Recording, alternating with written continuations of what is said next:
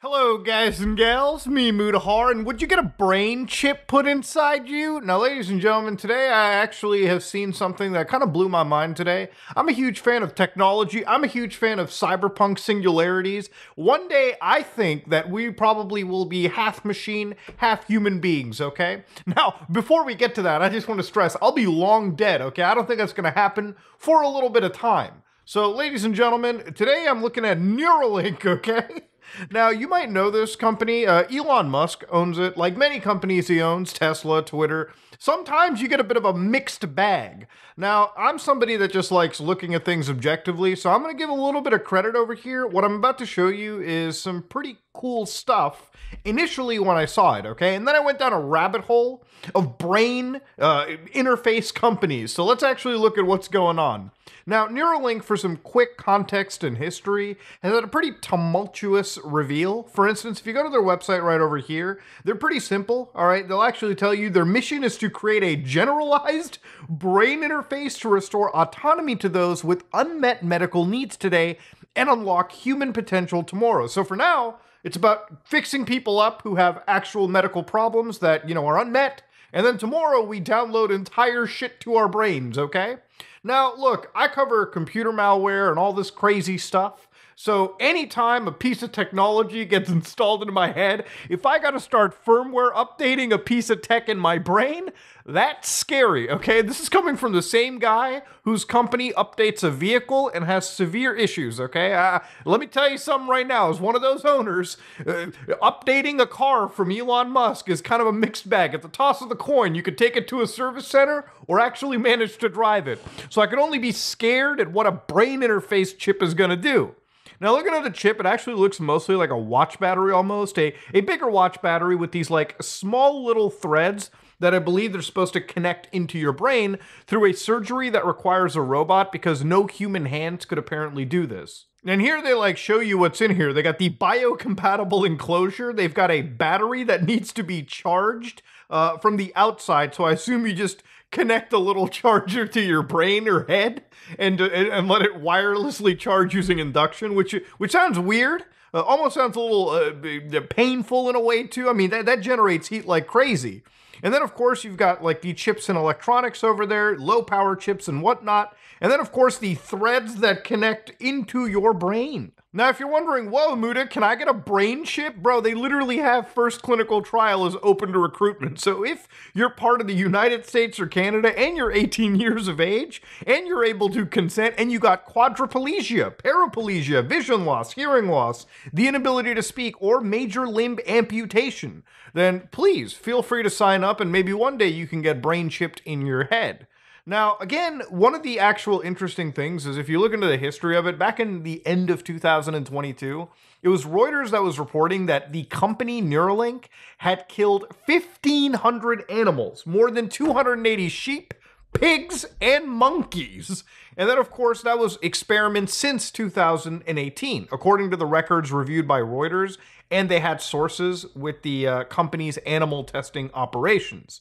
Now, the total number of animal deaths does not necessarily indicate that Neuralink is violating regulations or standard practices. Many companies routinely use animals in experiments to advance human health care. And I'll say right now, animal testing happens in a lot of industries, the automobile industry, even in the skincare industry. Like we have 1UP now, which is a great brand, by the way. Go to gotoneup.com. Absolutely do your skincare routine in literally one pump a day. Absolutely designed for somebody that has stuff to do on a daily basis, okay? But again, ladies and gentlemen, even dealing with something like this, when we actually talked to our formulator and we actually had discussions internally, animal testing, there is a lot of red tape involved with the United States federal government. So obviously, Neuralink having to get themselves tested, having to get themselves constantly into this trouble didn't look that great. And then like months later after that, Elon Musk's Neuralink actually got FDA approval. And the FDA is like the scariest US federal agency after the Internal Revenue Service, okay? The last agencies you want to fuck with is the IRS and FDA.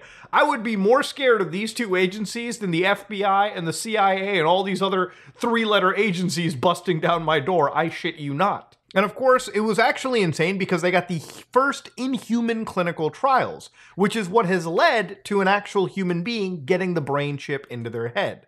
Now, if you go to the actual Neuralink YouTube channel, literally like 12 hours ago, they uploaded the Neuralink live update, March 2024. An actual person has this chip in their head. Now, the reason I have to mute this is because they decided to put, like, I think copyright music in the background. They just had music running. This is filmed kind of like Mark Zuckerberg crapping on the Apple Vision Pro inside somebody's house. It's got kind of this homey vibe to it. So again, this is literally just shot to show people what they actually have going. So here he's got like a MacBook with like chess running on it and of course like Steam in the background. And what's interesting is he's actually able to move the mouse around through this. Unfortunately, the actual image is uploaded in like 240p for some reason. But yes, he is actually controlling chess. The actual interface he's interfacing from his brain chip to the actual computer. So this man is actually able to control a computer now and do, again, tasks that you and I normally could do using the power of their brain. With telekinesis, I guess you could say, unlocked. He actually installed telekinetic powers into their head, okay?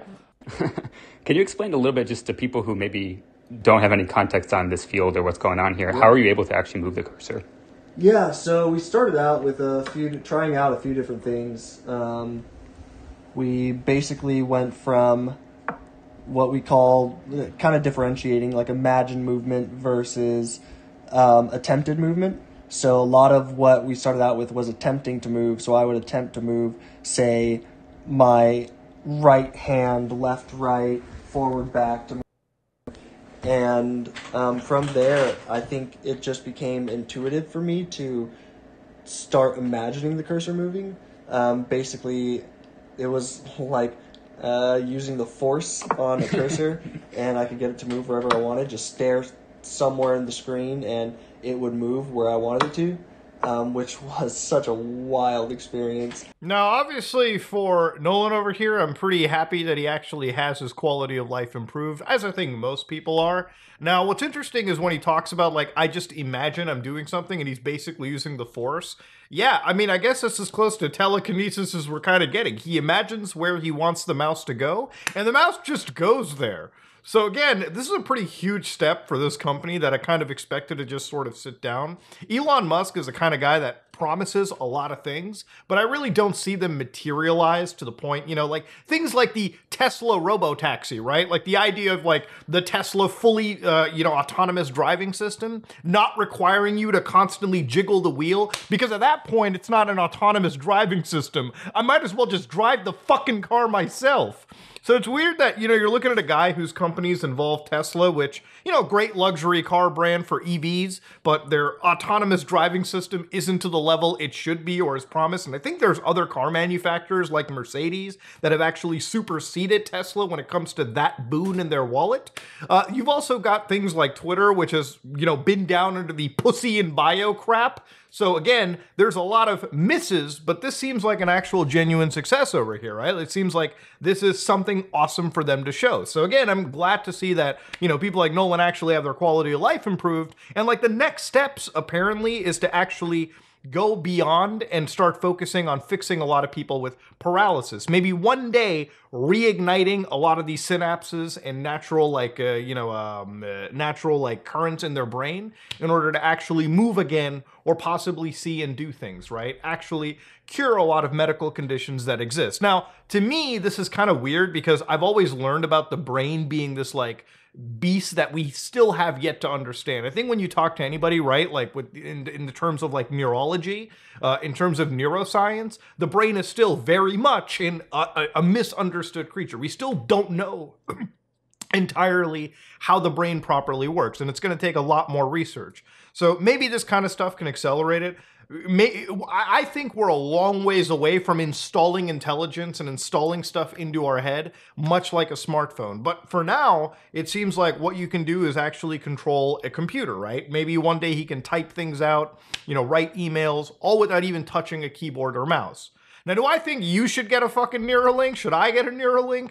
I think unless you are actually physically debilitated or mentally or whatever, and you need this device to function again in society, that is the only reason you should go for it. I don't think you should cosmetically be getting this just for the sake of getting it, okay? The last thing I can ever trust is a big tech company constantly involved into my head. That's like that shitter thing from South Park, okay? Don't be doing that. Don't install the shitter to your head. Now, I went down the actual rabbit hole of BCI companies, which is brain-computer interface organizations. And you got Neuralink, you've got Cognition, you've got Paradromics, you've got Synchron, Kernel, BrainGate, BlackRock, Neurotech, Neurable, and Emotive Systems. And it just keeps going on and on and on. So there's a lot more companies that are involved in the brain interfacing game. For instance, you've got companies like, again, the Cognition, which are creating these like brain-computer interface programs, which I guess you put this on your head like a standard, like, head-mounted device, and it's got like these little prongs that are able to read the brain activity in your head. You've got BrainGate, who have been around for a while too, where their actual brain technology, from my understanding, may be slightly less invasive. Like, I think you still need to get chipped into your head, but they use like a special rod that connects up there just to actually read brainwave patterns. For instance, one actual clip I saw from 7 years ago by Stanford was actually like an individual who had this thing installed to their head and was actually typing around in here. So again, they were looking around, typing things into it. And for people who are completely disabled, getting access to technology, getting access to accessible services is probably the best thing you can actually hope to see. So using this device that obviously reads brainwave patterns, they're able to move this dot around and interact and type things out for people, right? Now, one thing that kind of makes me wonder about this too is like, if this is where we're at, where we're moving a mouse around, I don't understand if we necessarily need super invasive brain technology either. I really think this could probably be done with like a $237 eye tracker. This is the Tobii eye tracker, which if you're like a gamer, this is one of those like special devices you buy if you want to like, show people where you're looking at on your monitor, or there are certain games where you can have like head tracking, eye tracking. I wonder if this could be used instead of actually chipping your brain, at least for the functionalities we've kind of seen. I see a lot of people getting blown away, but the more I go down this rabbit hole, the more I realize that brain interfacing technologies and a lot of this stuff has already pretty much existed. The eye tracking stuff is in like, from what I understand, most actual like VR headsets these days. I think even PlayStation has it. I think Apple Vision Pro has a great eye tracker. Obviously, it costs a fair bit. I would still say less than a Neuralink or any of these brain interfacing devices. And I think even the Oculus Quest 3 has eye tracking as well too. So again, I don't understand if we necessarily need this stuff to use a mouse and keyboard on our system anyways. But I guess that's like the big breakthrough point for a lot of these brain interface companies. And then it gets even insane over here, ladies and gentlemen. Back in 2021, I looked up this thing called the NeuroSwarm 3, which apparently it's insane if you read about it. The researchers behind NeuroSwarm 3 say their gold-coated nanosensor, which is about the size of a single virus particle, a virus particle, you can even see that with the naked eye, can travel through the bloodstream and across the blood-brain barrier. Once inside the brain, they acted like some sort of antenna, converting neural activity into optical signals that can be sent wirelessly to external devices. Now, one of the things that I could imagine is like actually having like full telepathy in this, like full telekinesis, like actually being able to talk to somebody. Like imagine DMing somebody with a Neuralink, like you're just looking at each other and you can just communicate back and forth through your like head devices. Nobody else needs to hear. It's like the codec from Metal Gear Solid. The tiny bones in your ear. Only you can hear each other. It's crazy shit. Then of course you got other devices like Synchron, for instance, where again, like the big breakthrough for some of these companies is obviously interacting with like actual devices. Like right over here, this person apparently has the actual Synchron device into their head and they're just interacting with, again, the keyboard, moving a mouse around. Again, I feel like a lot of this stuff could possibly just be done with eye tracking instead of these like super expensive and invasive techniques. But then again, this is also meant to interact with numerous devices and not just one in general. But yeah, the actual case that every single person is showing, and it's not just Elon, it's like all these other companies, I feel could be done in a much cheaper, less invasive manner. But then again, I don't run a brain company. One brain company I did see though was this one right here. It's called Prophetical, and they have a tool called Halo. The Halo is a tool for humans to explore their subconscious. This is the most advanced neurotech wearable ever created. The Halo Morpheus 1 system generates neural activation sequence patterns of natural lucid dreams on demand by utilizing multi-element focused ultrasound, generative 3D spatial pulse control. Dude, just list everything imaginable. I don't know any of this shit. I'll just believe it. Deposit to reserve your headset. So you pay them $100 now, and then $2,000 later. And apparently this device is designed to help you start lucid dreaming. Literally, you can induce a lucid dream and explore your subconsciousness. So while you sleep, you can get things done, I guess. Do you tell me I can space travel in my dreams, use magical powers if I buy a $2,000 headset? See, I don't know. This is one of those things where now we're getting into the world of like pseudoscience. Sure, I'll believe it when I see it. I'll believe it when I see the tech YouTuber actually cover this. But yeah, this is like the most advanced, like weird form of like brain interfacing technology out there. But yeah, I went down a rabbit hole to like look into some of these companies, and I'm pretty surprised at some of the progress going on. Now look, at the end of the day, this stuff is made in order to actually change lives for the better, right? People that are paralyzed, people that have debilitating conditions. I think if we can one day cure that using a lot of this tech, then I'm 100% for it. But some of the use cases that I've seen have made me go from being blown away to wondering if we actually do need some of this brain tech. If all we've gotten so far is like keyboard mouse interactions, I feel like that may be just done through eye tracking technology anyways. But hey, look, maybe this is like baby steps, right? I mean, we just put a chip into our head. The fact that it works and lesions aren't forming and our body isn't attacking a foreign object is probably awesome enough. But that being said, ladies and gentlemen, this is me, Mudahar, and if you like what you saw, please like, comment, and subscribe. Dislike it if you dislike it. I am out.